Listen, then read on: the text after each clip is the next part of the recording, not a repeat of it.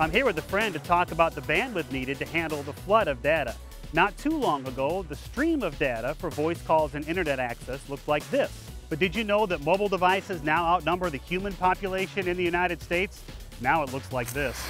Just like I need an assist to handle this huge volume, Iowa's local telecommunications providers are assisting with the increasing demand for bandwidth. How? By expanding the fiber optic network across Iowa. Remember that flood of information we're all caught up in? We need bigger pipes to carry it all. Believe it or not, fiber can transmit 8,000 times more information than traditional copper lines. Today with fiber, telecommunications companies are helping Iowans stay ahead of the tidal wave of demand for bandwidth. I'm Jason Parkin. Join us next time for INS Tech Talk.